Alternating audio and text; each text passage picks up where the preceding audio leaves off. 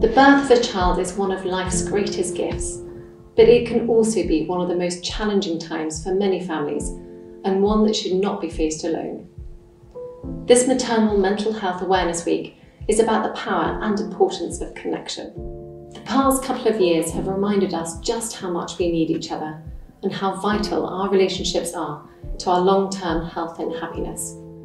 This starts in the very earliest years of our lives, when we need close and continuous care from the people around us to nurture our development and ensure that we get the right start in life. But we all know that pregnancy, childbirth, and the first months and years of a child's life can be hugely demanding. Parents often feel lonely and overwhelmed by these early years. Around 20% of women in the UK are reported to experience perinatal mental illness. Sadly, we also know that many more are suffering in silence.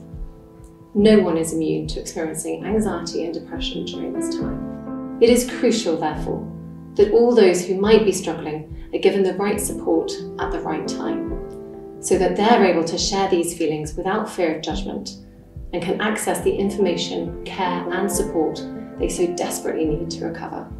Over the last decade, charities and organisations working in this space have come together to transform attitudes, raise awareness and ensure that services are available to parents and babies at this important time in their lives. Much of this vital work has been led by the Maternal Mental Health Alliance, a fantastic organisation of which I'm extremely proud to become patron of today. There is plenty more to be done, and it's down to each and every one of us to support parents and carers and all those who are raising children today.